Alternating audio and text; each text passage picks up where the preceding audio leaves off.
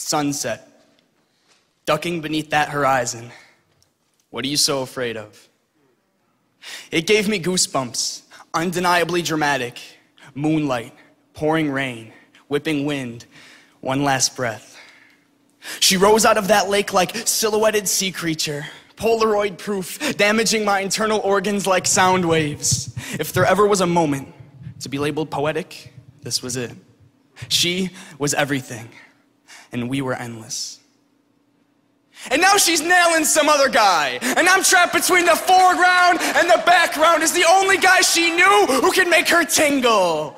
The breakup gave me acupuncture wounds in all the wrong places, which felt less like a sacred Chinese method of release and relaxation, and more like being jabbed with a bunch of little fucking needles. So this is that sunset which claims to be beautiful with its shapes and shades and mystical colors, but really, it's one ugly motherfucker. That sunset has put an end to more beautiful days than you care to count. That sunset is the reason for teen curfews and little girls being taken from their homes. That sunset is the cause of evil worldwide. Fuck that thing. You can paint your canvas and snap your photos, but I submit that is one ugly sunset.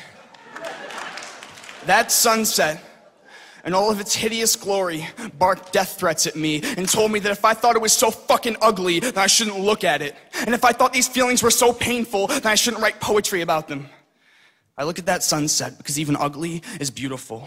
And humanity holds no standards, so kissing this audience with my breakup poem is not self-indulgence. It's taking something ugly and painful and heartbreaking beyond comprehension and showing you just how fucking beautiful life can be. So go ahead, sunset, keep causing death and destruction and darkness, masking it as beauty. And go ahead, baby, make me jealous, pluck my nerves and yank those fucking tears out of me. I appreciate beauty, no matter how difficult it is to find. I hope you can do the same. Ugly sunset, ducking beneath that horizon. What are you so afraid of?